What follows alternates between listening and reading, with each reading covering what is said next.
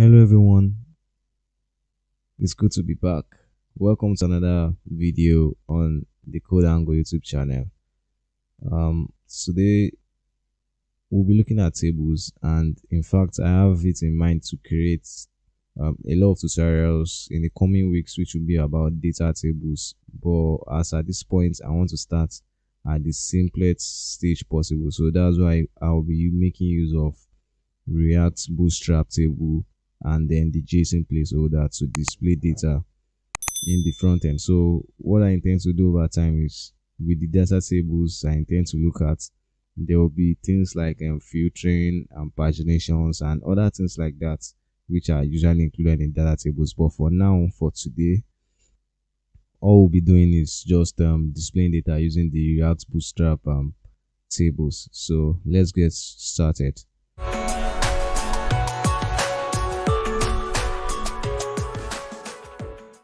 So first things we need to do is to install Axios and also install React Bootstrap and also Bootstrap. So I have already installed this, and I believe also you've created a React project using probably Webpack or using Create React app. I use Create React app for this particular project. So what you can do is go to your terminal and then type npm install Axios. Let me show you. I've already installed it on my system, so you can just do npm install Axios. And for the React Bootstrap, you can just go to the React Bootstrap website and go to get started. Then you see under get started this instruction which says npm install React Bootstrap and also Bootstrap. So once you do that, I think those are all you need, all the things you need to install to follow through with this tutorial. So once you've done that, I'm gonna go straight at it, and then I'm gonna remove this particular header from the app.js and save. Let me restart the server. But while we wait for that to load, let's take a look at the JSON placeholder, which is the API we're gonna be looking at today, where we'll be looping data on the table. Before I go further, let me just give you a brief update of what JSON placeholder is about. It's a free API for testing and prototyping. It's powered by the JSON server and LowDB, and it serves a lot of people, and from what we see here, about 1.8 billion requests each month. So we are part of the people who will be making requests this month. So for what we'll be doing today, under the resources, we'll be making use of the /posts endpoint. So if I click on this, you see a list of 100 posts. As you can see, we are getting data on a list of 100 posts, and each data has a key and a value. So we have a user ID, we have the key with the ID, the key with the title, and also the key with the body. So we'll be making use of this particular URL and implementing it in our code base. So yeah, like I said, our React server has loaded up and it has a blank page. So what we can do is create a new file. Let me quickly do that. I'm just gonna call it in fact, let me create a folder called components,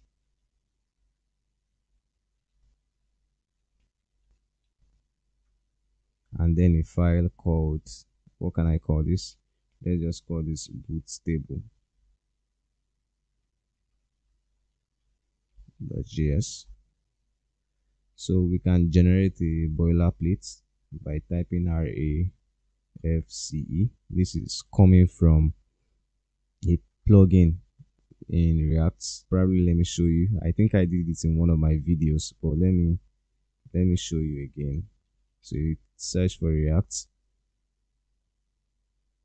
Yeah, I think this is it. The ES7 React Redux GraphQL React Native snippet. So once you install it, it has millions of downloads.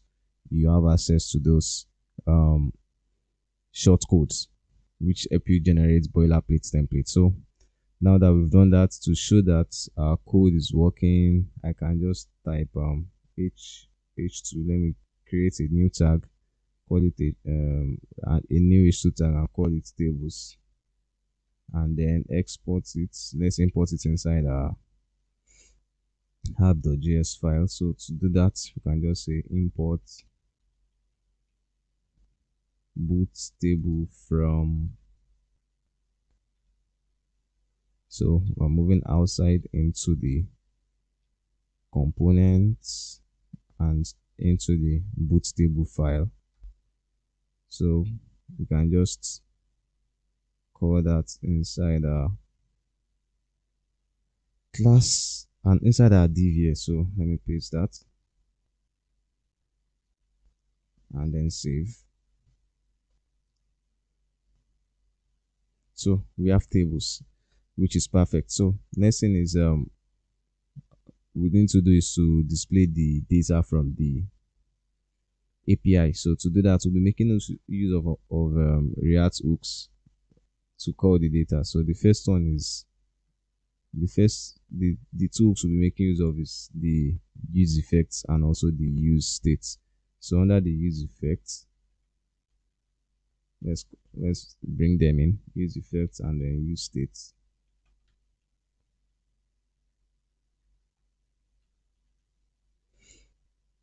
And also, since we're making use of Axios, let me import Axios from Axios.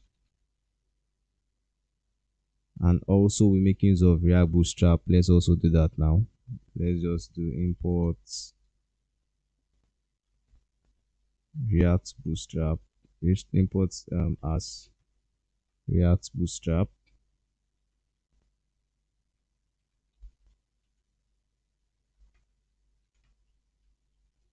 from React Bootstrap. I think that's all we need to import, so we can work on the main code itself. So the first hook we'll be making use of is the use states. We'll be using this to declare our variable and our function. So we'll be declaring a variable. So we are assuming the posts are in form of blocks. So I'm going to be calling this posts, which is a variable, and then the function will be set post. All is equals to use states, and then we're gonna give it a default value of blocks, which is gonna come in form of an array. I think that's perfect. Then the next step we need to take is to call the next hook, which is the use effect. The use effect help us to load anything which is called within it when the page when the page loads. So it's quite a very important element in React. So what we can just do is we're making use of async await syntax. So let me just create the variable to fetch the post list. So I can just say fetch posts. Let's spell that correctly. Yeah, fetch post list, which is equals to a sync,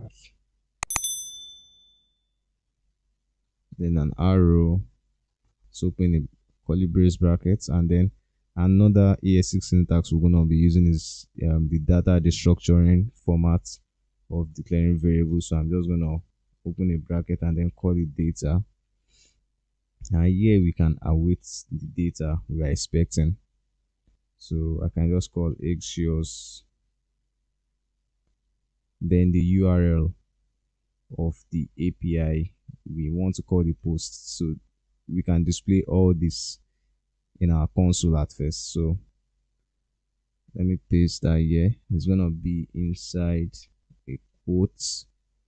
Then what we can do next is to set the posts, which is something the function we declare here. So I can just say set posts and then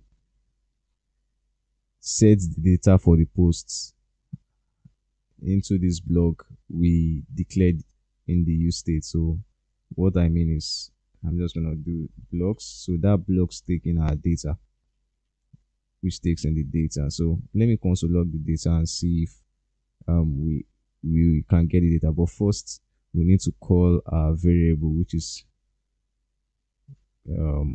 first post list, and then use effects as an array here, something like an array. So we are going to inject the set post here. This is to prevent any form of side effects and warning in the console, and I think it's also very important to do this. So you can just console.log the data and see if this works.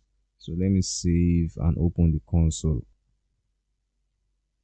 Yeah, as you can see, we now have a list of the 100 posts coming from the API in our console. So that is a fantastic step.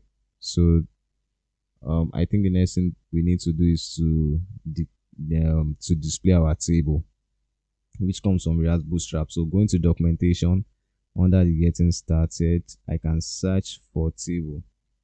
So I'm going to take the simplest table I can find in this documentation. Over time, I know we'll look at more complex tables, but for now, let me just take this. Okay, let me copy that, and then let's paste it in here. So we're gonna replace the table with React Bootstrap. So we're gonna say something like, okay, React Bootstrap dot table,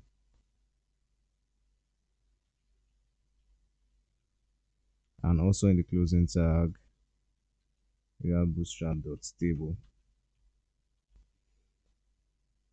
So let's save and see if this displays in the browser. Okay, that is great. So one thing we also need to do, we are not having access to the CSS. So let me go back, and then let's import. We need to import the main file for the CSS. So let me import that and then put that in our index.js, which is here. And also in the app.css, I want to apply some margin to the app class. So I can just say margin 20px. I think that should be enough. Let me save that, and let's see the changes we made in the browser. Yeah, as you can see, our table is displaying properly. So I think the final thing we need to do is to loop through the data coming from our API here in the console and then display it in the table, and I think we should be able to call it a day. So quickly, let's prepare our table for that. So what we can do is the table header, let's name them properly. So we're gonna be having an ID, a title, and a body. So this is gonna be ID. This is also gonna be title. Okay, and this is gonna be body. I didn't spell the title properly. It's okay. Then the body,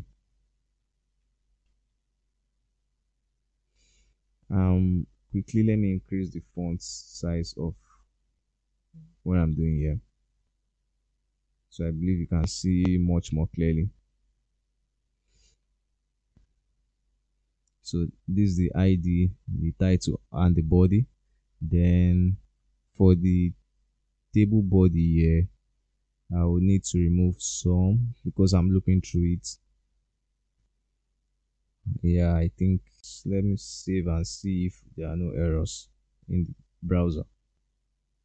Okay, we don't have any errors.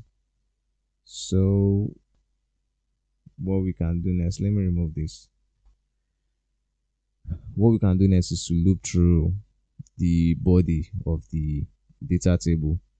So to do that, I'm going to open, since we are dealing with JSX here, I'm going to open this bracket here. So I can say posts, which is a variable we declared earlier on top. When we scroll up, you see this post, we declared it in the use state. So we can just say post dot blocks and post.blog.map, which is an I order array that helps us to loop through an array. So we can just say item, then call the arrow, and then open a bracket. So we can now put the table row within where we are looping through the data. So it's gonna be here.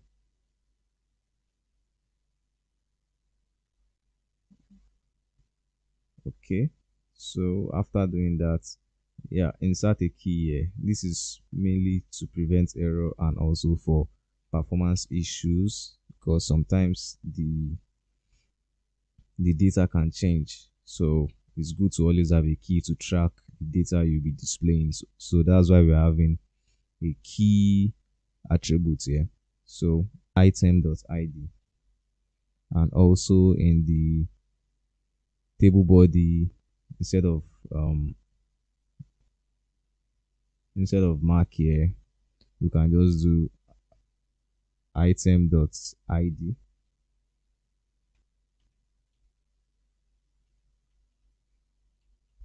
Then author here, you can just say item.title, and finally you can do item.body here. Yeah, I think that should work. Let's save and see our result in the browser.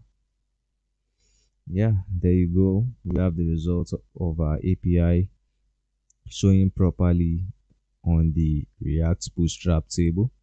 So from an API, the JSON placeholder API. So for now, I know this is simple and easy, but I believe it's the best place to start. Over time, there are so many packages, npm packages on data table out there that I have seen, and I'll be touching at least for the next 3 to 4 videos. So we're gonna learn a lot on how we can filter from an API. I don't know the API I'll be using. It may still be the JSON placeholder, but for now, just have it in mind that I'll be touching on data tables for the next few videos I'll be doing. Probably 3 or 4 videos I'll be doing next is going to be on data tables. So thank you very much for staying tuned for this particular one.